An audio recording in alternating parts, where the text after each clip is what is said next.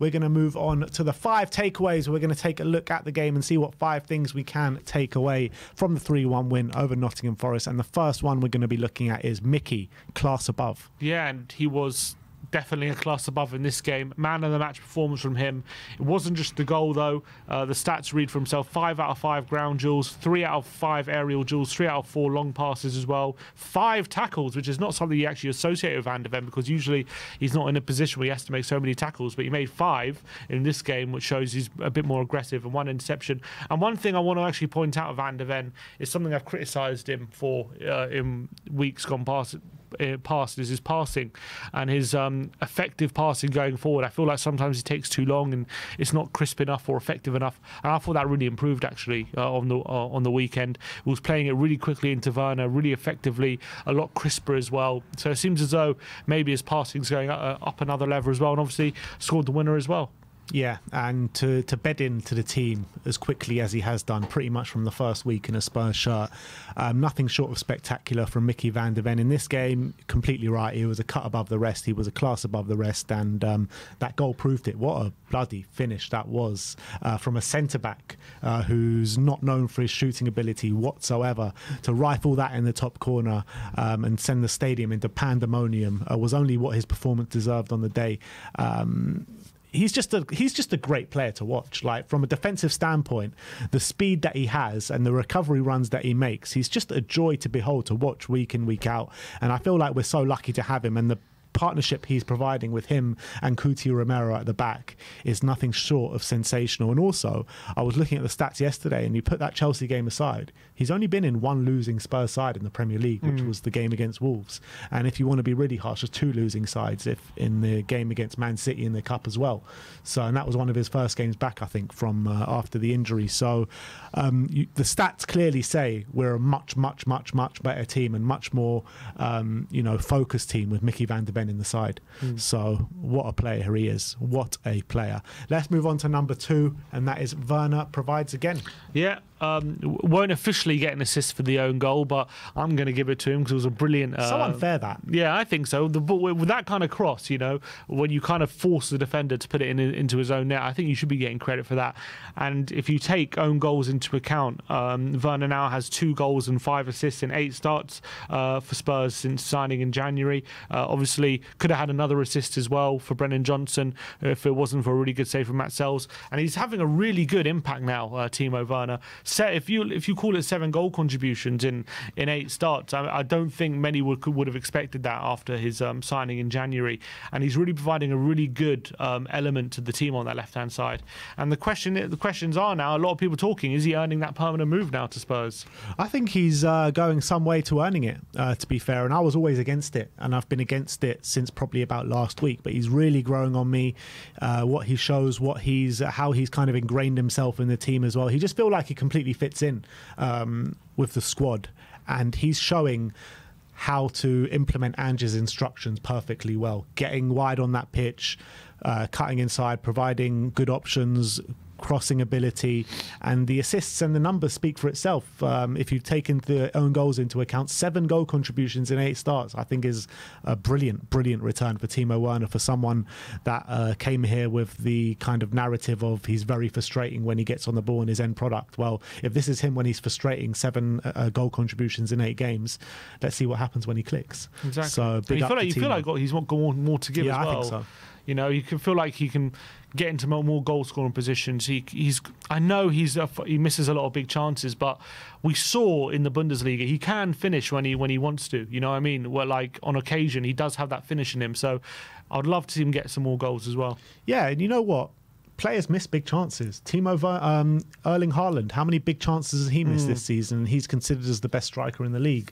Darwin Núñez, how many big chances does he miss week in, week out? You know what I mean? Big players do miss big chances. It's how you kind of recover from that. And I feel like Timo Werner is recovering from that, and he's providing a really good option for the team.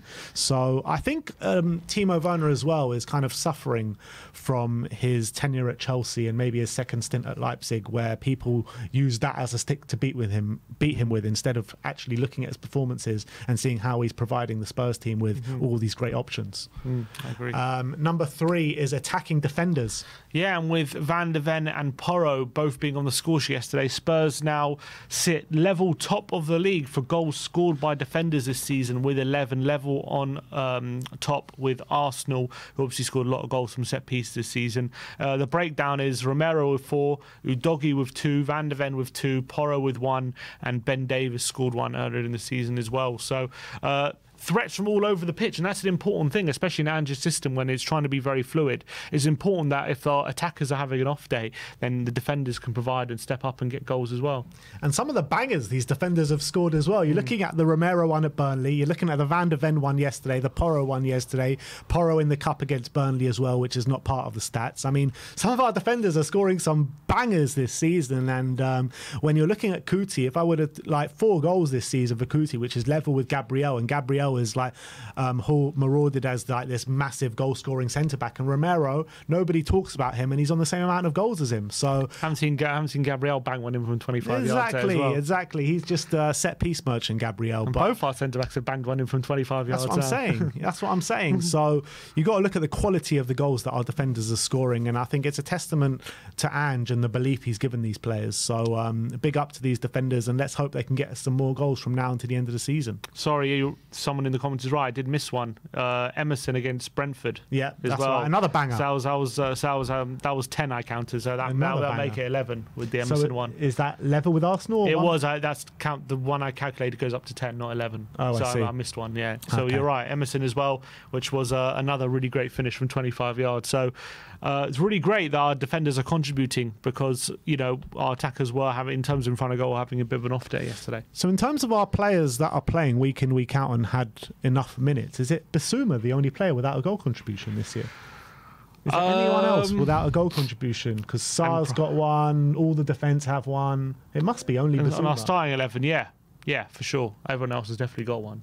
Which is really impressive when you're looking at last season. Like, it was pretty much just Kane and Son, or pretty much just Kane last season, providing for us week in, week out. Now we've got, and this is what we said, isn't it, before Ange came in, or when Ange came in, yeah? We're losing Kane, but we're going to be getting goals from all different areas of the pitch, and that's how it's panned out to be. Yeah, absolutely. Number 4 we're going to look at is home momentum. Yeah, and obviously we had that tricky run at home just after the Chelsea game, where we lost, I think, 3 in a row at home after taking the lead. We lost to Chelsea, lost to Villa, and then we lost to West Ham. Yeah, really unfortunate. Wolves, but I'm saying it was in a row. But since that West Ham game, which was right beginning of December, we've played 9 home games and won 8 of them. We now sit 4th in the overall home table as well. And considering all the talk of how good Villa's home form has been, we have now overtaken Aston Villa in the home form as well. So we are building a bit of a fortress now, and if it wasn't for that little run where just after the Chelsea game, and even in that run, we should have beaten Villa. We had more than enough chances to win that game. We probably should have beaten West Ham. We gave them 2 goals against run of play. We were completely in control of that game. So I think our home form this season, we've really starting to build a bit of momentum at home. Momentum now. I'm still turning that home into a bit of a fortress. Yeah, and I always feel like at home, I felt it yesterday, I felt it against Luton, I felt it even against Brentford, that there's a bit of a sense of inevitability about Spurs at home, where even if we go in at half-time losing or drawing, you always get the feeling that we're gonna turn it around. And that's showing that this place, the Tottenham Hotspur Stadium, is becoming a bit of a fortress at the moment. And to be only 2 points behind Arsenal and Man City, who have been unbelievable at home this season, is unbelievable, to be honest. It really is. So big up to Ange for making this home place a bit of a fortress. It's now we need to make we need to up our performances and our result output on a consistent basis away from home. That's where it's at the moment. But at home, we are getting results time and time again, and very consistent. So things you love to see.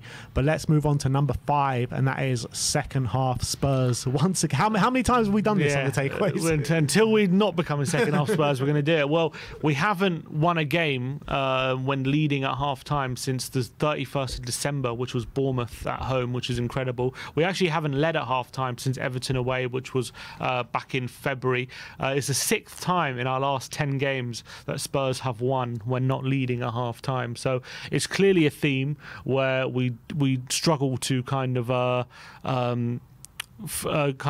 like control the game in the first half. We have to figure teams out, and then the second half we usually dominate, and we usually do have control, and we usually take the game to the opposition and end up winning the game. So look, I don't know whether, again, we've said it before, I don't know whether it is a problem and things he has to figure out, or whether he's happy that, you know, in the second half we do seem to figure out how the opposition's playing, how they're approaching the game, and we seem to come out on top more often than not.